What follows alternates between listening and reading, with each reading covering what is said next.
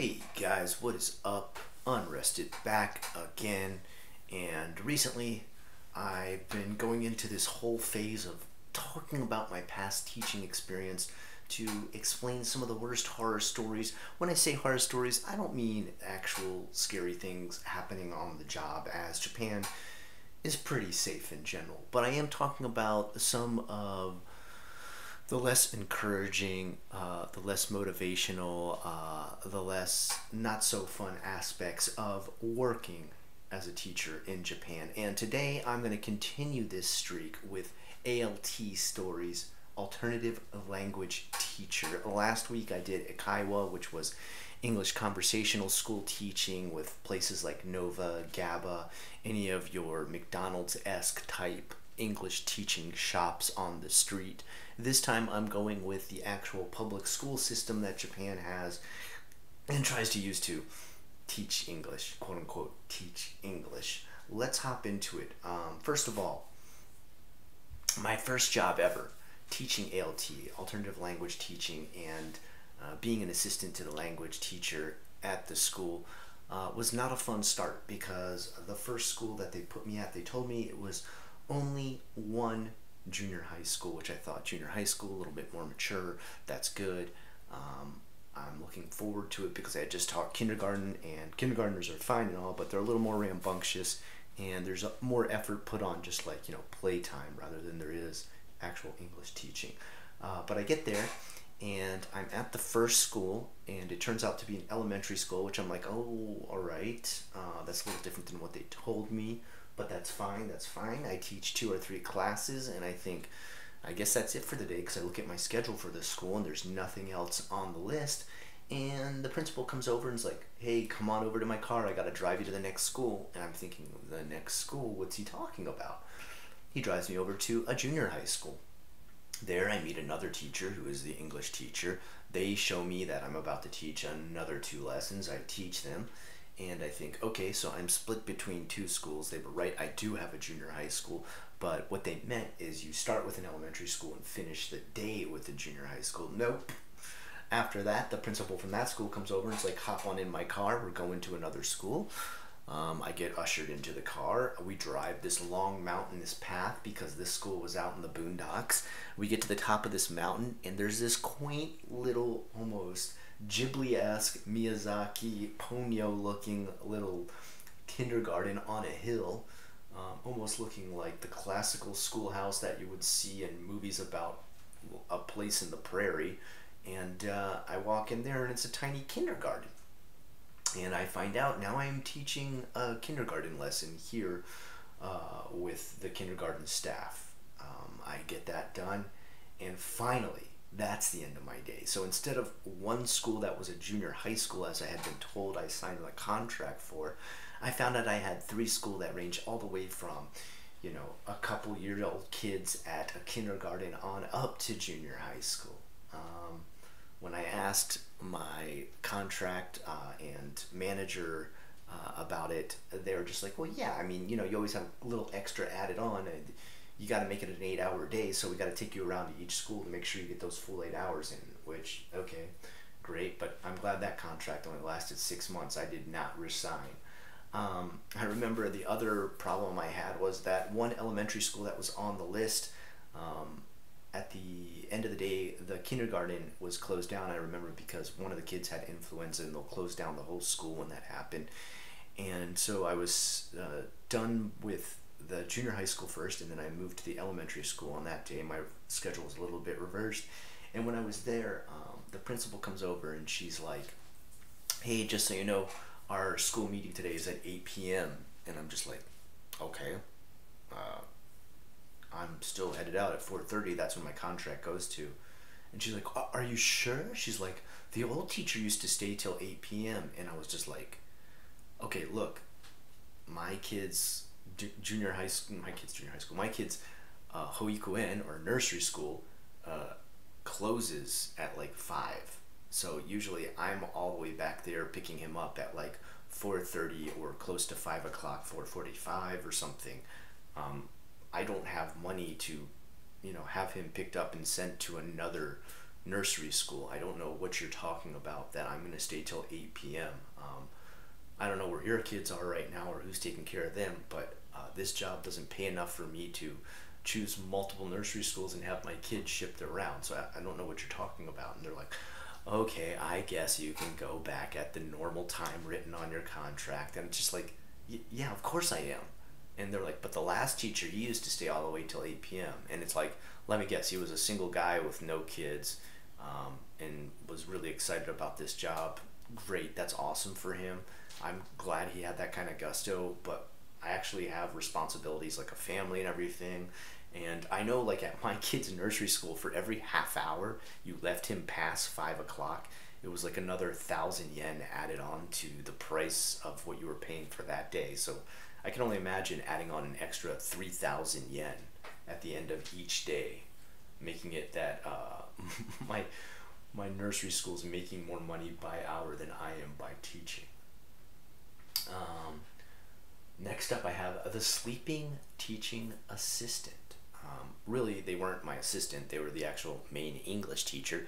But one of the junior high schools I had, everybody would teach English in a group of about 3 teachers. So there was one for each grade level. I think it was 6th, 7th, and 8th grade. That's how junior high school works in Japan. And I'd meet with each teacher, the 6th grade teacher, the 7th, and the 8th. 6 and 7, those 2 ladies had their stuff together. They had a lesson ready. They knew where they wanted to use the book that we had for class. They know what lesson out of that book they wanted to use right away. 8th grade was a guy who, he would call me over. He'd be like, "Oh, Scuttle Sensei, chotto kite, hore mite." And he would show me like the lesson in the book. And he'd be like, "What do you want to do?" That's all he would ask me. Like, that was his planning. What do you want to do? And so luckily I had taught long enough in Japan at this point where I had some ideas to pull out and just be like, okay, we'll do these flashcards. I'll ask them these sentences. We can role play this English situation. He'd be like, "Oh, ii desu yo." Very good. Very good. Okay, good. That sounds great. You take the reins here, Scuttle Sensei. And that would be it. We would get to class. He would park a chair in the corner of the class, sit down on it. I would start teaching, and he would conk out. He would literally, like, for the whole class. And I remember what finally got him caught was I never narked on this guy. I never ever, threw him under the bus. But I mean, this is crazy. Like, it's not my job to be the main English teacher in class. But the principal from the elementary school asked me about how it was teaching at the junior high school on this contract that I had with the multiple schools. He's like, "How is it teaching there? Are all the teachers pretty good, right?" I was like, "Oh yeah." I was like, "Pretty much, except for 8th grade." And he was like, "Whoa, what's wrong with 8th grade?" And I just be like, he's a cool guy, but I just wish he wouldn't fall asleep while I'm trying to teach. You know what I mean? Like, sometimes I have some questions to ask him in the middle of class, like lesson finishes early, and I'm like, "Did you have any other material you wanted to throw in here?" And he's there asleep on his little chair, and he's like, "Oh yeah, that's that's not good." Okay. And eventually he called the principal of the other school, and they got chummy and talked about, "Man, you need to probably clean up that teacher's act. I don't know what they're doing, sleeping in the middle of class." So that was a weird one. Next up, I've got the glass breaking boy that coach put in a stranglehold. What a weird title for that bookmark. Okay, so for the most part, schools in Japan, not violent, not scary. But I remember one day, I went to the elementary school on my contract list, and I wasn't able to go over to the junior high school. And I asked them why, what had happened that day that I wasn't allowed to go. Are people sick? Like I said, if they get influenza, too many cases of influenza, then they pretty much shut down the school. Well, it turns out, no, it wasn't that somebody was sick. They actually had an incident with a student. So apparently, one of the students got so angry in a class because when he was late, they closed the door, and they don't let you into class. Like, if you try to hang out in the hallway and not go to class, or just diddle daddle and don't get there, they would lock the door and then not let you in. Schools in America, we somewhat have a way of doing that, but usually you have to let the student in, but they have to come in once they have a tardy slip to hand you.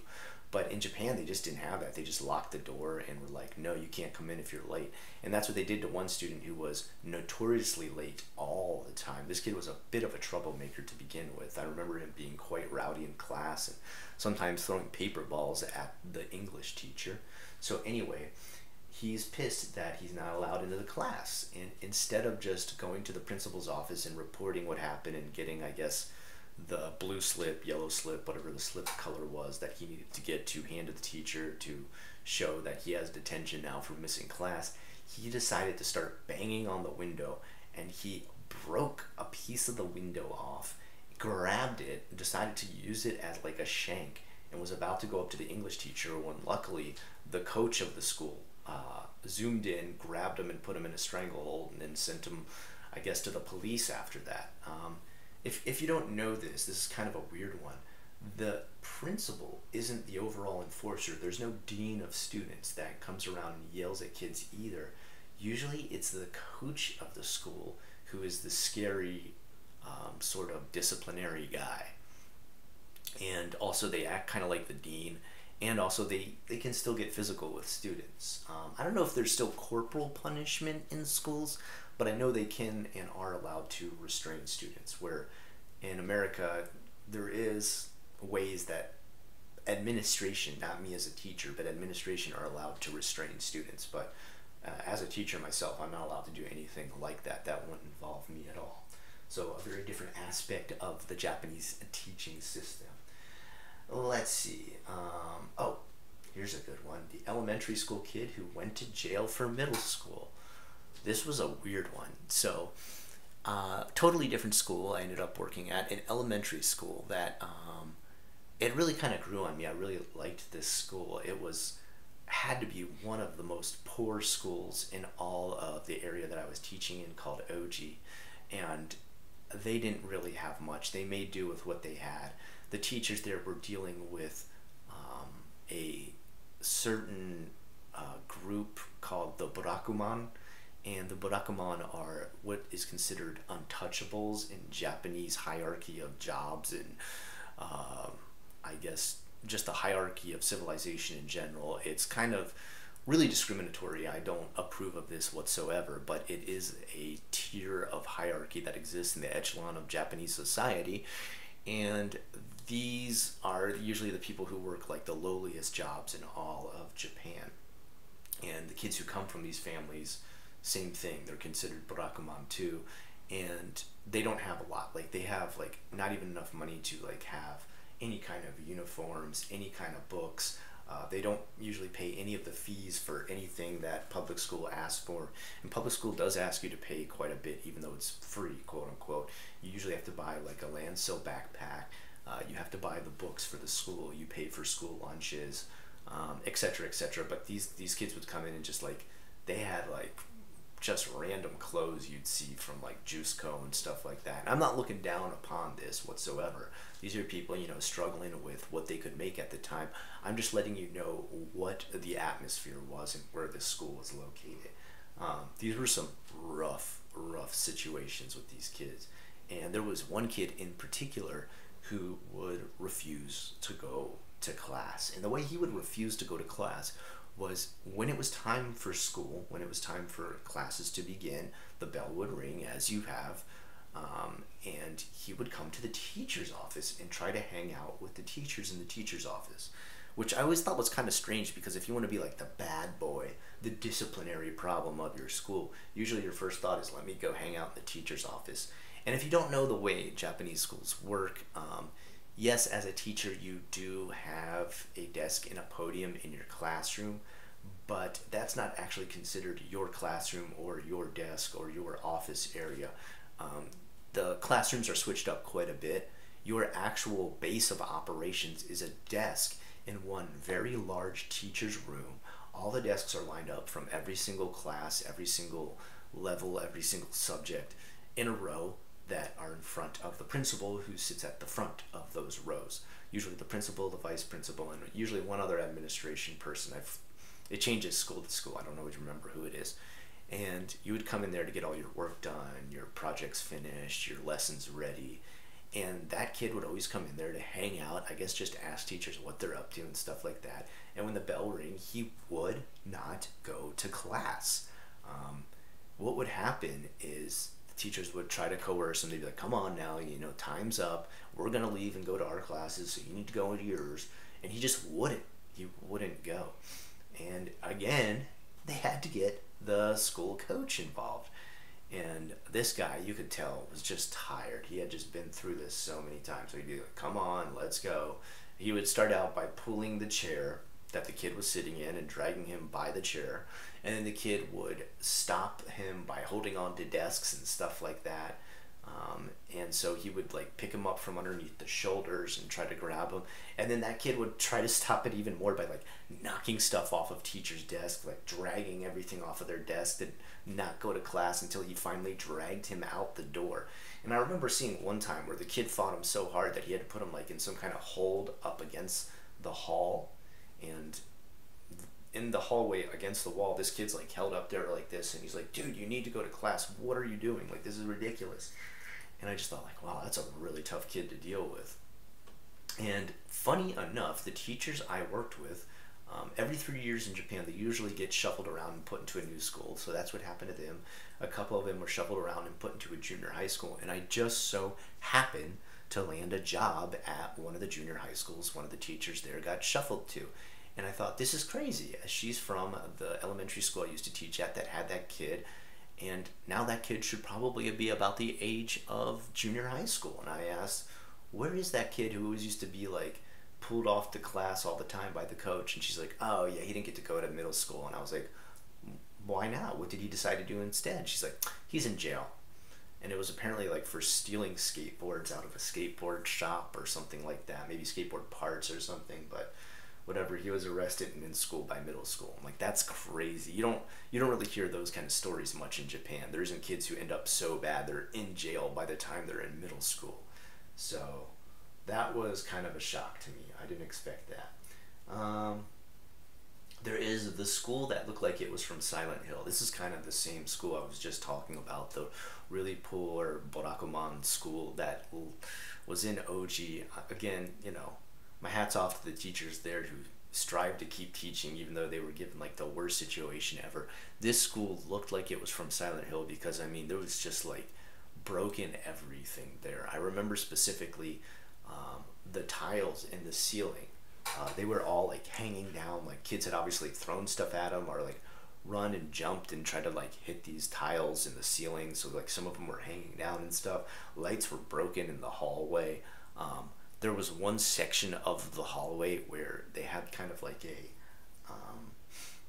a waiting area, I guess you would call it, for parents who would come and wait for like teacher-parent meetings.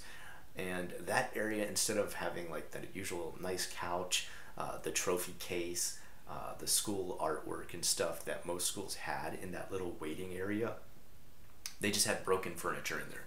Anything that had been broken by students had been like pushed into that corner. So it was just like this haunting corner of absolutely wretched students and what they had done to the entire classroom, the stuff inside the classroom. It was nuts. It was just such a kind of downtrodden, barely pushing on school. And I really feel for all the teachers teaching there. They were some good people, though. They were fun to talk to. Let's see, next up it says some of the goofy practices at the school, such as leave early but don't leave early, turn on the AC but leave it at 30, bring me a lesson but don't teach, just repeat words. That's what I have written for some of the goofy ways the school operated. So leave early but don't leave early. It was weird. There were schools where you would go to and your contract would say you're from there from 8:30 till 4:30. And some of the schools would have you come in and teach your lessons. You've got like 2 or 3 for the day, usually already laid out, and you know which teacher you're teaching with and where you're going to teach, and you do that. You follow up with them, prepare your lesson, and go and teach. And some schools were really cool that were like, okay, you're done with your lessons for the day. If you stay here in the teacher's lounge, you're literally just going to be sitting here doing nothing for the rest of the day. Just go home. And school after school you would go to would usually do this. And some would even say, like, yeah, our policy here is once you finish teaching, you just head home. You don't need to stay around here till 4:30. By that time, the train schedule has switched. It's later to pick up a train, and you're fighting the traffic, and there's just no reason for you to be sitting here while we're trying to have teacher meetings. And there was one school that did that, and they told me that from the first day. And so every day I'd finish my lesson, I'd get done with the last one on the list, and head on out the door and go home. And one day my manager calls me and he's like, hey, have you been heading home early every day? And I'm like, yeah, right after I finish my last lesson. He's like, the school complained to me about that. They don't want you heading home after that. I'm like, but the principal told me like that's their policy, just like it has been at like the last 3 schools I taught at. And he's like, yeah, you know what, you're probably right. He probably did tell you that. And also they don't really pay you enough, so you know what, just keep heading home early. That's what my manager said. So I just kept doing it, and the school never ever spoke to me about it, but apparently someone had complained about it. So it was like head home early, but don't head home early. It didn't really make any sense. Next up, we've got turn on the AC, but leave it at 30 during the summer.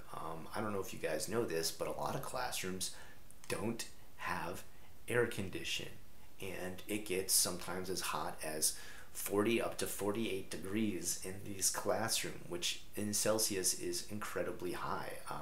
Look it up sometime on Google if you can't convert Celsius to Fahrenheit. It's super high, and the only place that ever had air condition was the teacher's lounge, the teacher's meeting area, whatever you want to call it, the thing I just told you about that has all the desks in front of the principal. And all they would turn it up to, or I should say turn it down to, was 30. Now, turning your air condition down to 30 when it's 40 degrees outside feels like no different. Like you can't even feel like, that wonderful feeling of you're out in super hot weather, you walk in and there's this rush of cool air and you start to immediately feel better. There was no such thing in Japan. It was just like, go to hot, that you're sweating and like dehydrated and burning up, into a room that's like just slightly less hot and you're sweating and you're burning up and you're still super thirsty.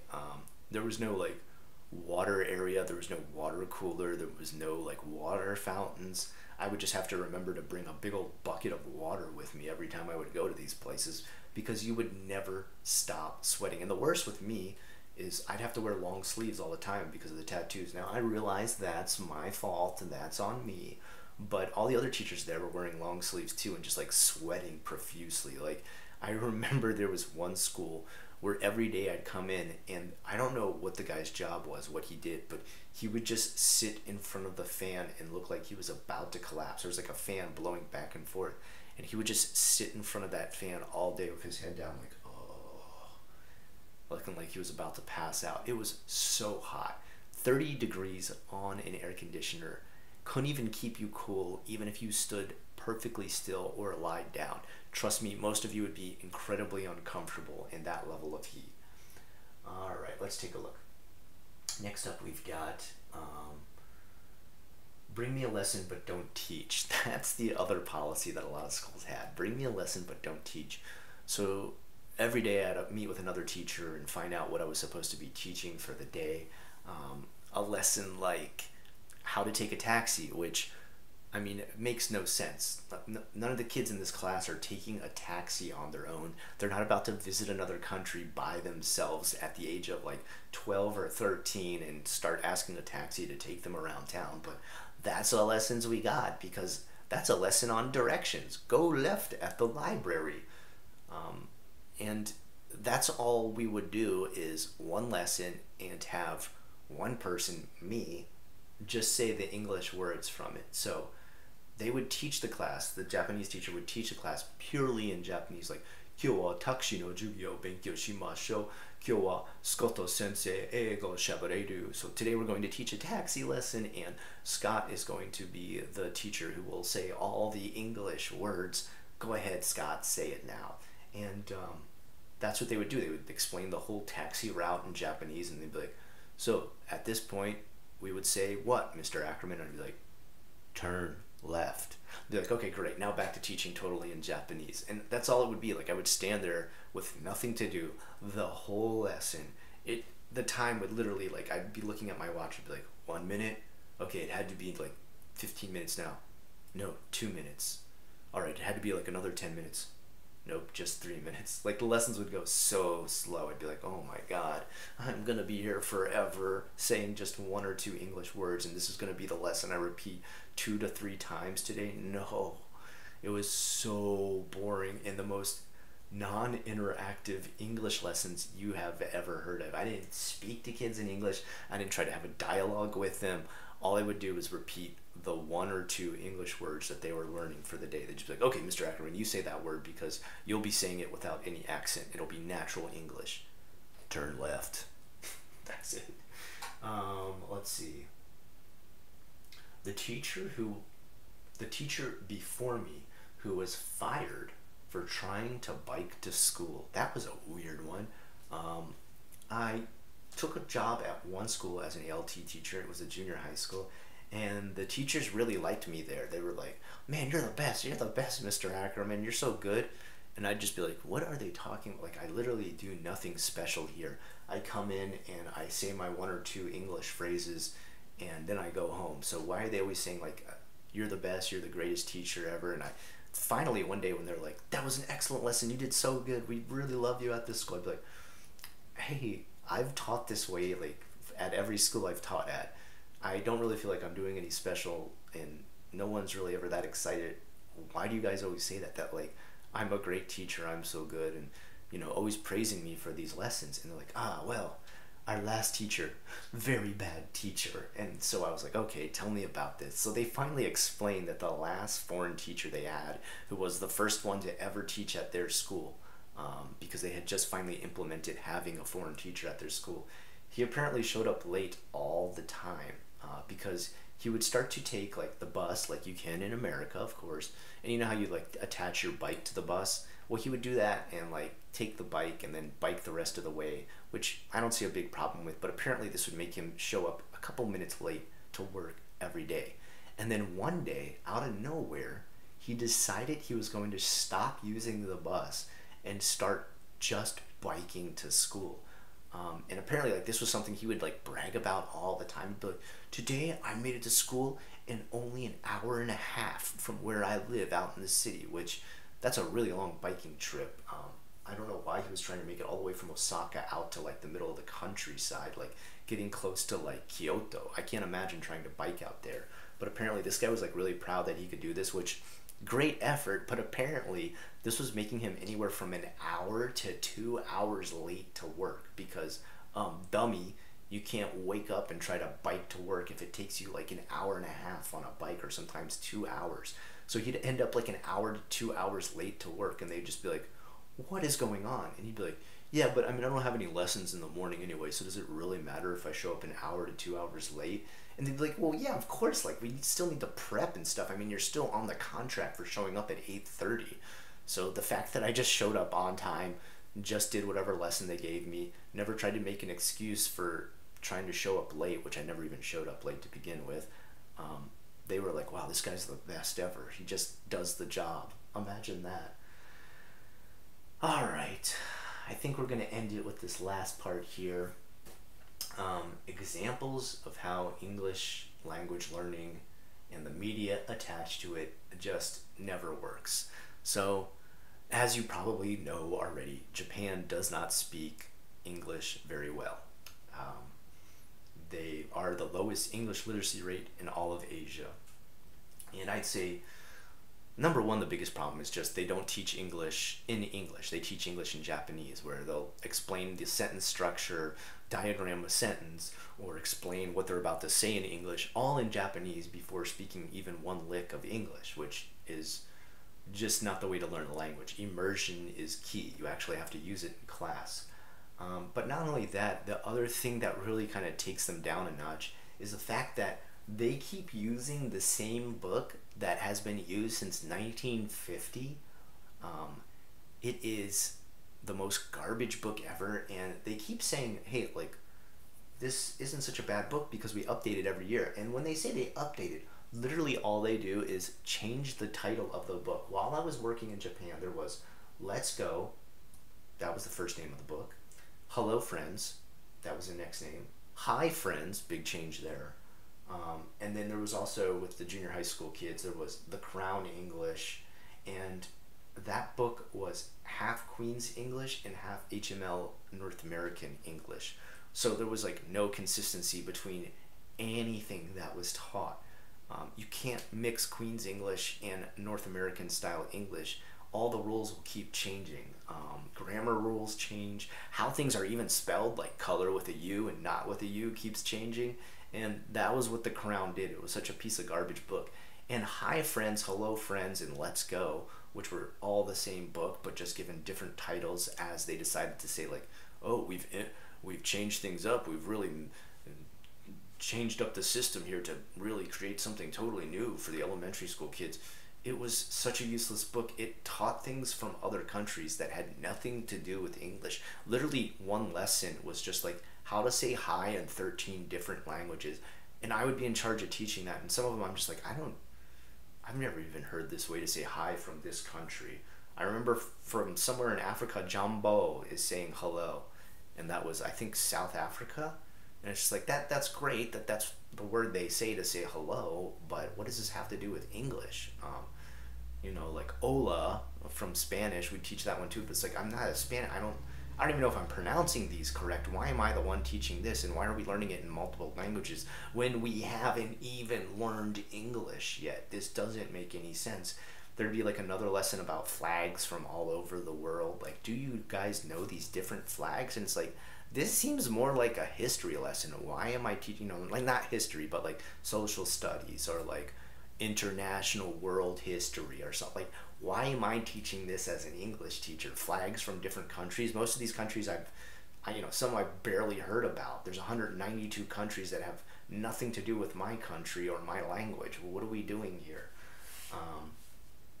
And on top of it, just some of the media they would attach. And this media never changes. When I say media, I mean like songs, movies, excerpts, magazines, articles.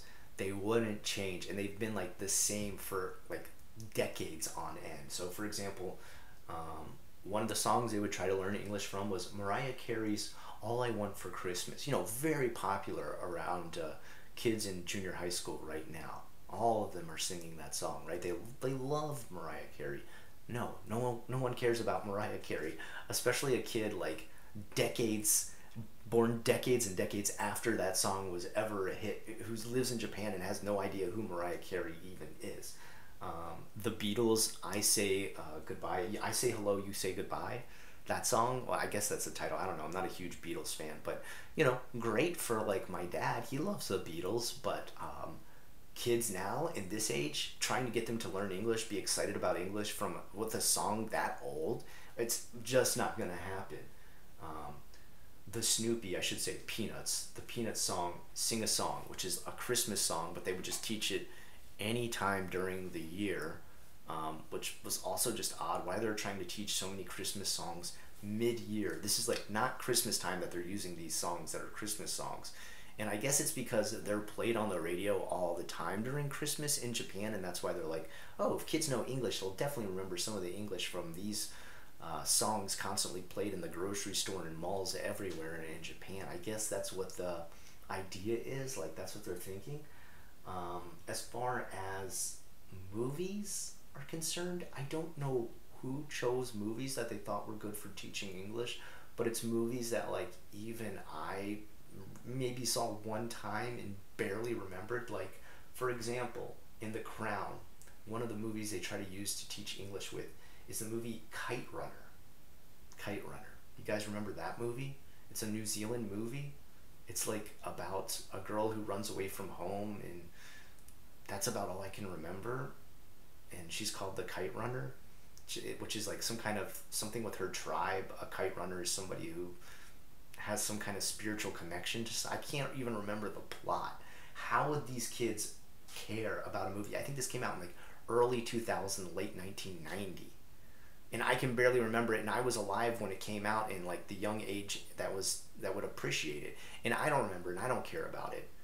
Free Willy, that was another one they would use to teach kids. Free Willy was like great when I was a tiny kid. I mean, that was a popular movie during that time. But kids in the year 2010 plus, first of all, that movie's going to look like old ancient garbage to them. Second of all, why whales? Why are we using a whale movie to teach kids English? Is this really the best one? Why not choose something like Home Alone if you need to choose an old movie? That would at least get kids laughing. And then, oh, the worst lessons I ever had. I guess I skipped on this one and went a little bit far ahead because it has the 13 different ways to say hi. Yeah, some of the other one were ordering foods from different countries, like all these other foods that we don't have in America that I'm just like, okay, I mean, I can try to learn how to say these foods and hope that I'm telling the kids the right way to say these foods, but some of these I've never even had, and I wouldn't even know how the ordering takes place, and why am I ordering these foreign foods in my native language of English when if you were actually in the country that served these, you'd be speaking their language and knowing how to properly pronounce these foods. Why is this a lesson for me? Let's see. Oh, and then finally, last but not least, the singing part for elementary school. Head and Shoulders, Knees and Toes. They're still using that, which is like, that's a great song for kindergartners, but elementary school, those kids don't want to sing those songs. If you're happy and you know it. And I remember the funniest things were we had to also sing Hokey Pokey and Skinamarink. And I remember almost every school I ever went to, the two big questions I would always have is, Mr. Ackerman or Skoto Sensei, what is his Skinamarink? It's like, oh, it's just a made-up word. What is a Hokey Pokey? Oh, it's just a made-up word. There is no such thing as a Hokey Pokey or a Skinamarink. And the kids would look at me like, why are you teaching us gibberish? Why are you teaching us words that aren't words? What is America? What is learning English? Why are we learning garbage words that we can never even use in a sentence in a song that we need to memorize it? Like, it doesn't... I completely agree with you kids. I don't know either, and I don't know why in elementary school you are still studying songs that are clearly made for a kindergarten-based audience. Anyway, that's it. That's a couple more of my horror stories. I think about 10 in there that let you know a little bit more about the teaching that I had to go through in Japan, or the edutainment, as I call it, that I had to go through in Japan. I'd love to hear your feedback on these. Guys, the best part of my last video I did was my fellow teachers coming in there and telling me their horror stories as well. They were just absolutely excellent. Beautiful stories. I loved them. Had me laughing all the way through. Just some of you guys' comments on the last lesson. Please comment on these too. The ideas and the funny predicaments you guys talk about, or your insight on how goofy some of the teaching is hilarious. You guys had me rolling with laughter. One thing I do want to do though before we end this video is I gotta give a bunch of new members some shout outs, because I got quite a few more. We've got Blind Man Travels, Jonah Slocum, Ida Q, Ice Cold, Reinhard or Die Trying, Trek Nick, I Am Sandpaper, Unaloki, Aaron Spooner, Andre Sanchez, Sprinkly Donut, and Smile Kita 13. And I need to do one extra special thing. Andre Sanchez and Ida Q are, oh, and Blind Man Travels are all the Kohai level membership. So guys, look out for your membership video coming out tomorrow. You can join us on the members only Discord. And there's some other great things coming up as far as seals and stickers that will be attached to what you can say and do in the comments as far as being a member is. If you too want to be a member and get an extra video every single week, it literally starts as low as $1.90. And I would love to see you on that list. Guys, if you like what you saw today, please like, comment, subscribe. It helps the channel immensely. I am far lost as far as the algorithm is concerned. No one will ever find my videos in a search or a browse ever again, because I really don't get that many views or that many comments or that many likes or subscribers anymore. I do have a loyal group of you guys who stick with me through all this and keep me motivated to keep making these awesome videos that I love to talk with you about. And I look forward to you being in the next video, and I hope you have a great rest of the day.